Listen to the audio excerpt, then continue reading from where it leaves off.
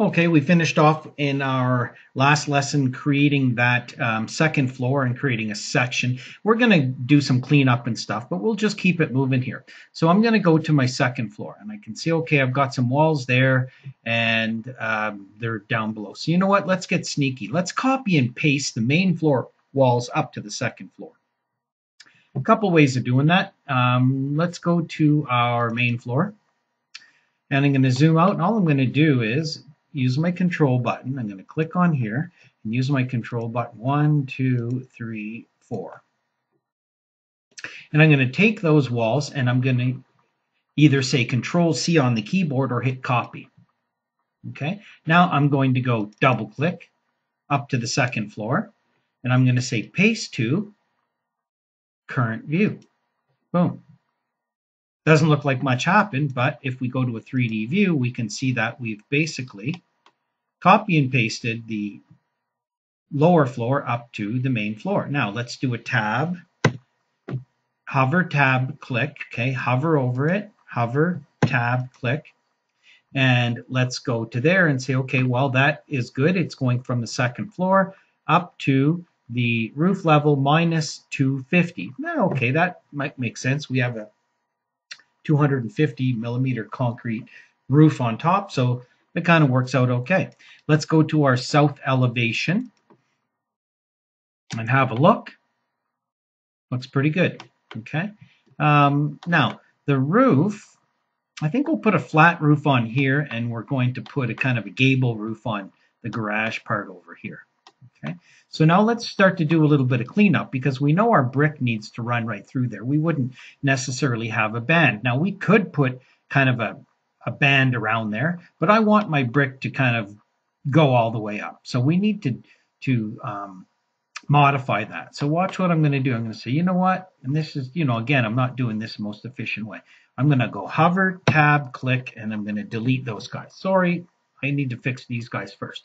Let's go back down to our main floor. Okay, what I'm going to do now is I'm going to say, well, technically the grid line is the edge of the foundation, and that's fine. But what I want is I want either the floor to be set in, or we're going to need to put some structural or some concrete columns in here anyway. But let's say I'm going to bump my walls out. So watch what I'm going to do. I'm going to use my align tool. Modify, align, and I'm going to say align to here, zoom in, and I'm going to use my tab button, tab, and pick here, click, okay, and that's it. Do it again. Align to here, tab, tab, tab, click. So I'm moving the walls out with my align tool. Okay, let's go down to this corner. I'm still in my align tool, aligning to here, tab, tab. Oh, something's not right. Oh, wrong one. This one has to go to here. Tab, click, again. Align to here, hover, tab, click, done. Okay, might as well do these ones at the same time. Align to here, tab, click. Okay, see how that lines that up? Align to here, tab, click. And last but not least, align to there, tab, click, done. Might take you a little bit of practice to get that in. Now let's do our copy and paste. 3D view, click. Watch how I'm going to do this. I'm going to use a crossing box. Watch, I'm going to get into 3D view and get kind of sneaky here. I'm going to do a crossing box that goes like this. Okay.